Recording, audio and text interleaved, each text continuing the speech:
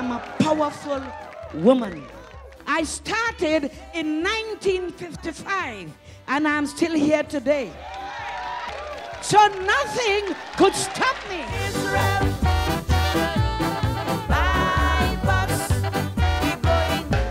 Calypso Rose, she's a queen. On stage, she's a beautiful dynamo. She's my love. I grew up with Calypso Rose music. Yeah, and she's an icon.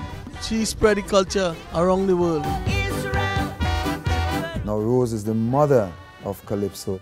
I am glad you asked me to do this thing. On Calypso Rose you asked me to sing. Well, the truth about it is plain to see. Calypso Rose really means a lot to we. As a matter of fact, I am very glad that she was born in Tobago and Trinidad. And the icon that she is today is our country made her that way. Rose, to me, is one of the greatest of all time. And now she is considered like Miriam Makeba. I took the Calypso Queen. I won 4 titles in 1978. And as I say, I thank thee, I bow, and I exported my music. A man is a man, whether he coughing with consumption. Chinese man or Indian man, any man could give you satisfaction. No, you said no.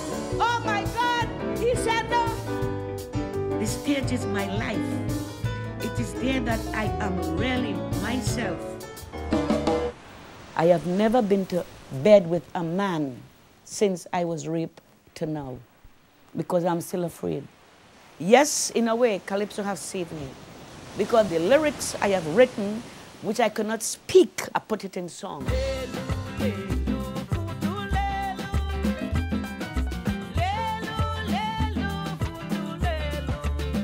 I have always have a vision as a child to return to the land of my ancestor.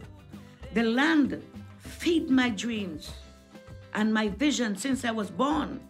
I am seeking answers to this vision which are in me and which bring me back to the history of my great-grandmother, Martha Paul, a slave from Guinea, Africa. Grandma, oh, pain in my heart. From the very start, I always think of you. They call me the Lioness of the jungle.